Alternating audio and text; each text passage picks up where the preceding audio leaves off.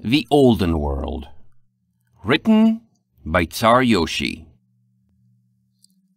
Chapter 10. Crates. As the week wore on, Starlight Glimmer continued her recovery. Each day, she used her horn as little as possible, making do with hoofwork and simply doing nothing instead. The filly reattached her horseshoes, finished drying her saddlebags, and flatly refused to take a bath. On days when it was dry out, she left the cave, carefully cutting grass and spreading it in the cave to dry into hay. On days when it was raining, she hunkered under her blanket, reading Sosa's journal for the umpteenth time. She kept herself warm, and before long, her nose stopped running. She made sure to stay active, not willing to let herself get out of shape while she was down. And before long, she decided it was finally time to gear up and do something. The day she decided that, it was raining. Starlight pouted at the entrance to the cave, empty saddlebag slung over her little back. Outside, a gale was blowing, forcing her to stand back lest the rain intrude too far. She curled a lip, stuck out her tongue, turned around, and decided to explore the old camp instead.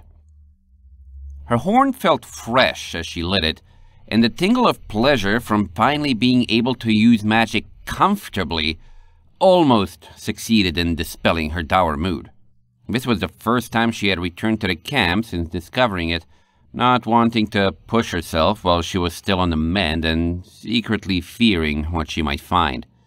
But excitement was there too, and it forced her steps to quicken as she drew deeper into the cave. She reached the camp, gaze immediately drawn to the sealed wooden crates she had observed before.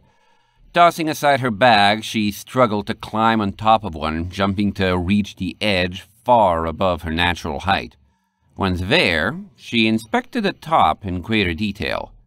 It was bound shut by numerous nails, and a quick telekinetic probe revealed nothing for her to easily grab to force it open.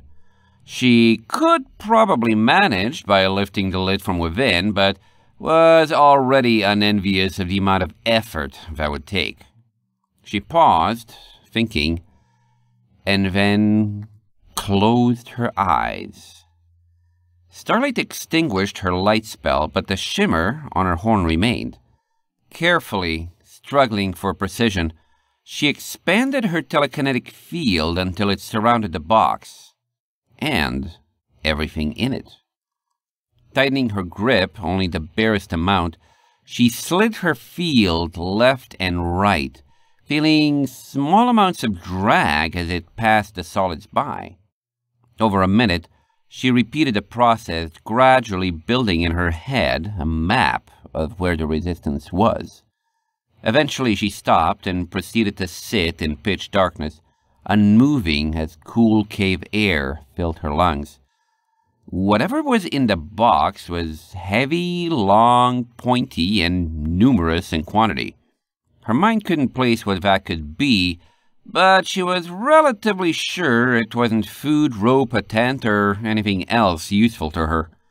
She abandoned the crate, yet smirked in satisfaction. Scanning it had been surprisingly effortless. Perhaps it was because she was fresh, but the difficulty had all been in imagining what she was feeling. Her horn pulsed on her forehead, good as new. Licking her lips, Starlight chose another crate to scan. This time, she identified the contents fairly quickly. Bottles, probably glass. She turned up her nose. Water was good enough for any pony. Scanning was definitely easier than forcing the crates open, Starlight thought to herself as she chose another and covered it in her field. Briefly, her eyes widened in disgust at what she felt. The contents of the box were coiled in all sorts of chaotic directions and moved when she felt them nearly a centimeter thick. She quickly realized it was a rope and wiped a hoof across her brow. Starlight had brought a rope when she first set out.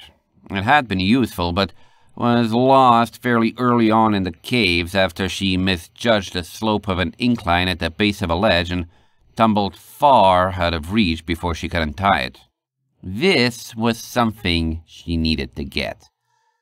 Squinting, she hardened her telekinesis under the lid and shoved, and let out a frustrated growl as the crate flew upwards entirely, coming back down with a wooden clunk and nearly flattening her. She wished she knew how to teleport. Accomplished mages would be able to get inside the box, then push from there. But Starlight had to make do with her filly magic, and that meant doing it the hard way. She set the box aside, deciding that no smart pony would use packaging so hard to open without leaving a tool for it laying around. Relighting her horn, Starlight returned to poking around the room and its low stacks of crates, searching for anything that might prove useful. Her search turned up no real tools, but she did find a jagged shard of rock that might serve as an impromptu crowbar. Carrying it in her mouth back to the offending crate, she kicked and shoved the thing until it rolled over, leaving the nailed top on one side. Starlight scrambled back up, hammered a rock into a seam, and pushed, uniting telekinesis and her own physical strength. The box creaked, groaned, and gave. A crack opened up, wide enough for Starlight to shove the rock further in and use it as a lever. She worked her way down the side, rolling the box several more times as she completed the tiresome process of loosening the lid, eventually wrenching and chucking the nail-ridden thing away. The box's contents came tumbling out. It was, as she had predicted, a rope. Starlight beamed, sitting upright and holding a length of it in her forehooves. It looked slightly frayed and was horribly tangled, but seemed thick and didn't make too many cracking noises when she touched it. Working by the light of her horn, she knelt and began trying to sort out the first knot, only for the thing to immediately snap in her hooves. She blinked in surprise. Selecting a random portion of the rope elsewhere, she gave an experimental tug, only to be met with the same result.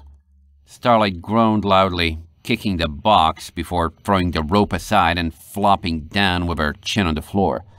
It was cold, but her frustration needed to be cooled. All that work for a broken rope? At least it hadn't snapped when she was trying to use it.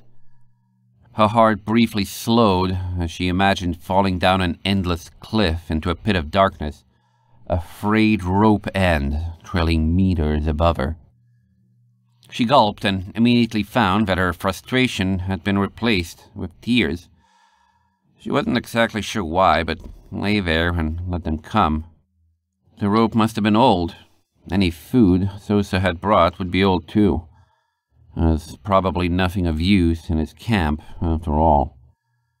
After several minutes of feeling cold and tired, Starlight scooted forward and pushed herself to her hooves. The cave did still go further, after all. Maybe she would see if there was anything interesting that way. The passage, to Starlight's complete and utter surprise, led to more caves.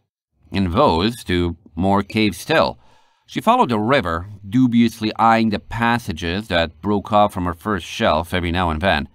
She was used to narrow, shifty tunnels, but was without her food, and the river was her only method of reliably backtracking. The river itself rushed at a fairly steep slant, leading Starlight to wonder just how deep it went. A shelf similar to the one on which she walked sprang out of the cave wall on the opposite side, and she could see tunnels branching off there too. She could have formed a bridge out of mana crystal and crossed, as she wanted to, but that would have been pointless. So, she kept walking. Her hoof steps wound ever downward, twisting and spiraling to the point where Starlight swore she was directly under a point she had trodden before.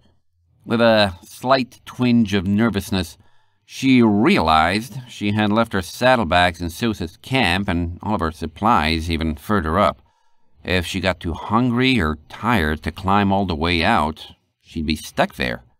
She wasn't hungry yet, but this amount of uphill could change that in an instant. Starlight was almost ready to turn around when she felt a curious sensation on her cheek. The rush of wind. She sniffed. Fresh air was indeed coming from somewhere ahead.